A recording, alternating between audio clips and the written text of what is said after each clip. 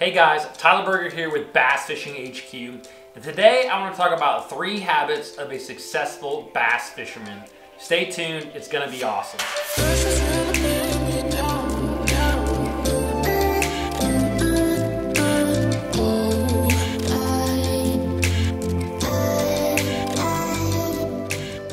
Today's video is going to be a little bit different. This is more or less going to be my opinion on what I think it takes to be a successful bass fisherman. And not only that, but a successful tournament bass fisherman, which is kind of what this channel is focused on, is just becoming a better bass fisherman. Now guys, before we get too far into the video, several of you guys have asked about the bass hat. And you have asked if I was going to come out with different colors in the bass hat, and I have.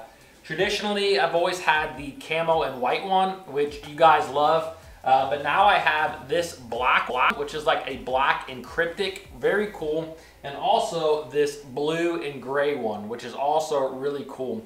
So anyways, if you guys want to purchase a bass hat and support the channel, click on the link in the description below, and you can really help this channel grow. So let's get into the video, and this is really, again, going to be my opinion on what I think it takes to be a successful bass fisherman.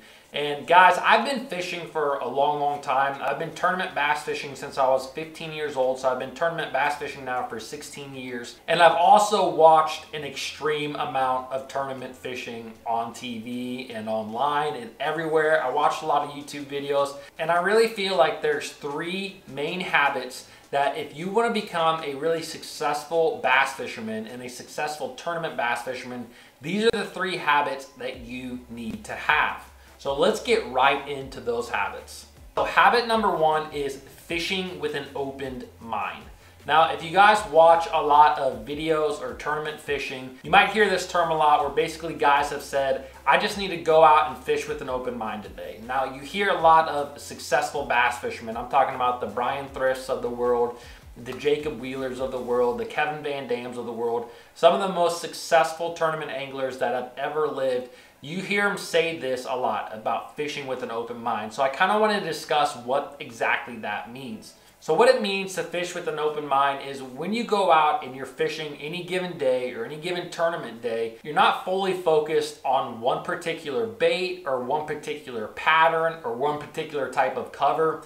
You're fishing very open-minded, you're fishing very free. Meaning, hey, if you're going down a riprap bank and you're chucking a square bill and maybe that's how you caught them the day before or even the hour before, that doesn't mean that if you come up to a lay down tree that's on that riprap bank that you shouldn't pick up a different bait. Maybe you should pick up a jig in this case and flip that jig into that tree and not just continue to crank, because you might miss out on a fish that didn't want to hit that crankbait. Or maybe, like I said, you're fishing down a riprap bank with a square bill and the conditions go from cloudy to very calm and still. So maybe instead of throwing a square bill down that bank, maybe you pick up a shaky head and start working a shaky head along those rocks. That's kind of what fishing with an open mind is. You're not focused on one lure. You're not focused on one particular type of cover. You're not focused on being shallow or being deep. You're fishing with an open mind. And what I've seen a lot in my own tournament fishing is that this really is very beneficial if you can harness the power of fishing with an open mind. And what I mean by that is a lot of times when I'm preparing or practicing for a bigger tournament, I'll go out a day or two, you know, maybe if it's an open type event, I'll go out 3 or 4 days in advance, and I'm really trying to figure out what the bass are doing. That is the exact mindset that you always want to have. What are the bass doing today? What are the bass doing in this given hour at this given time? Don't get so focused on catching them a certain way. A lot of times what I found, especially at the beginning of me tournament fishing, is that I would go out during a practice day and I would have a phenomenal day, right? I'd catch 2 or 3 doing it this way, and then I'd try something new, and I'd catch 2 or 3 doing that, and it just kept going back and forth like that. I was just constantly experimenting. But then I would get to the tournament and I was focused. Hey, I caught him right here and I caught him this way, so I'm gonna do that. Or I caught him right here and I caught him this way, so that's what I'm gonna do. That's when you get closed-minded, when you're completely focused on catching them a certain way, on a certain bait in a certain location. And that is not what you want to do. You always want to fish open-minded. Basically, the concept is you always want to be experimenting when you're out there fishing. You always want to be trying new things. Even if you're fishing a tournament, this is a good thing to do because patterns change, the fish change, everything changes constantly. And so if you can be ahead of that change, or at least change with the conditions, you're gonna be a lot better bass fisherman and definitely a lot better tournament fisherman. So always fish with an open mind. Be willing to change, be willing to experiment, and never get closed-minded to a certain thing. All right, guys, so the second habit that I think is really, really important if you want to become a better bass fisherman is fish your strengths, okay? Fish the things that you love to do. Fish the things that you do the best. Now, this might sound kind of like the opposite of what I just said about fishing open-minded. But everyone who's a bass fisherman has several different techniques, several different lures that they have a lot of confidence in. Maybe that's a jig and a spinner bait and a shaky head, or maybe that's a deep crankbait and a drop shot. Whatever it may be, there's probably several different techniques that you kind of really like to do. Maybe you feel like you just know a little bit more than a different person. This can also be that maybe you just really prefer to fish shallow water. Maybe your strength is fishing shallow, or maybe your strength is fishing deep. Maybe your strength is using your electronics and finding fish offshore. Now we see this a lot in tournament bass fishermen. You kind of have guys that are shallow water junkies. You know, you look at like John Cox and you look at Jason Christie.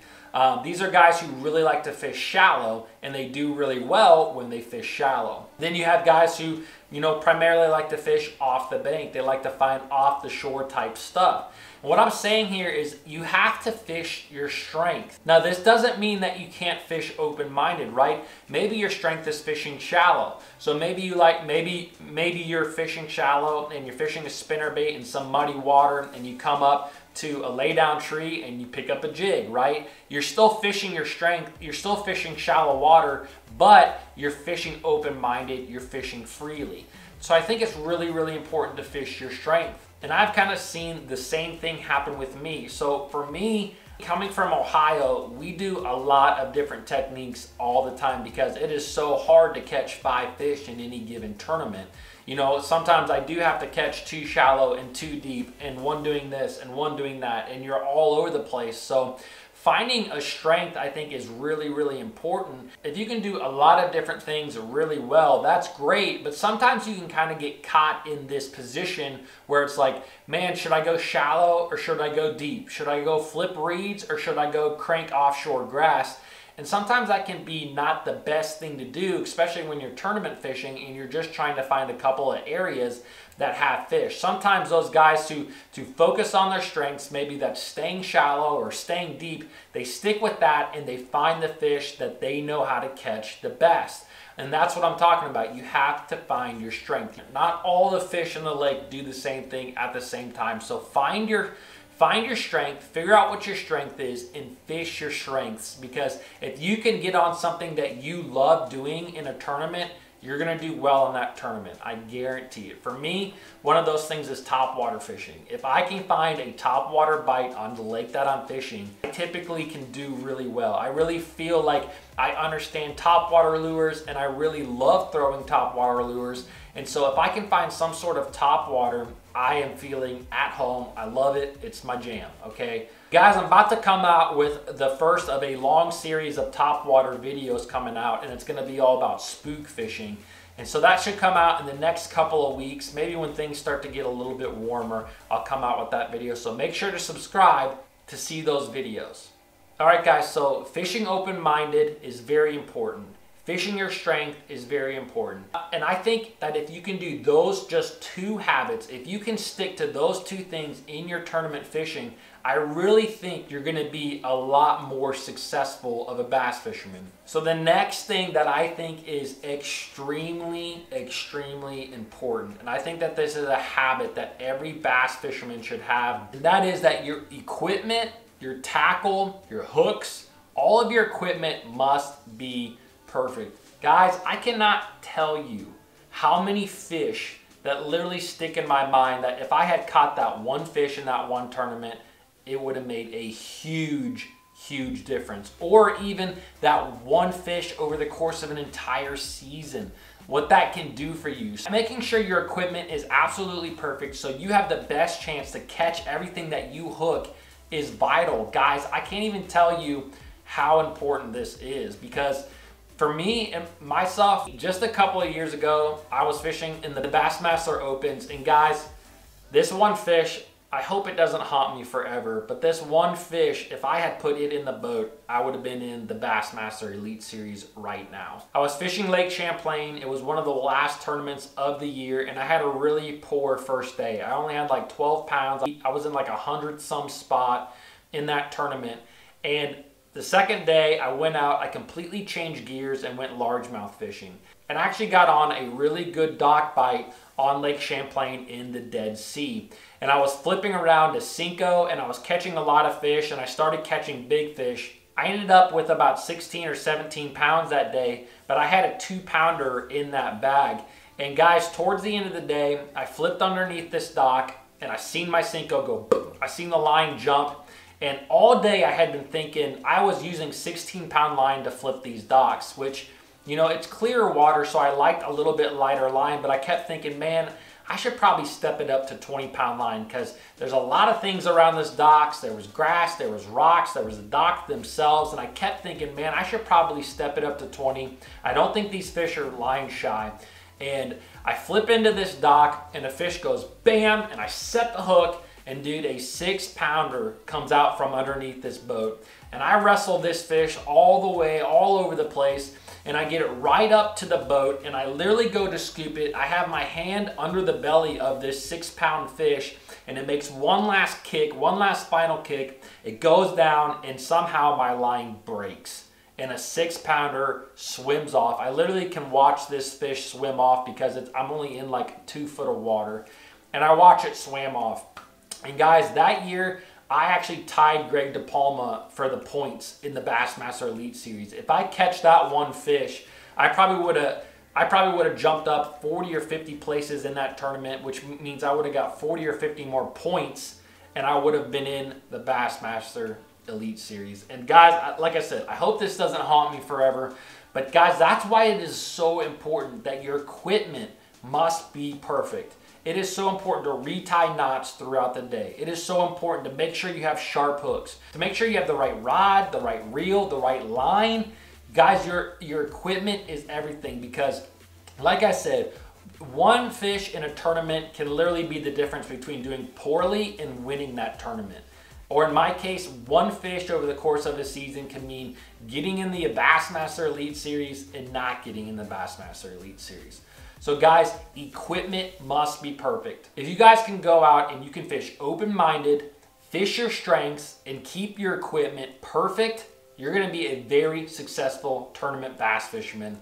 Guys, I hope you enjoyed this video. I'm sorry if it was kind of long, but please, if you did like this video, hit the thumbs up down below. Leave a comment if you have any questions. Please don't forget to subscribe for more. And I'll see you guys in the next video.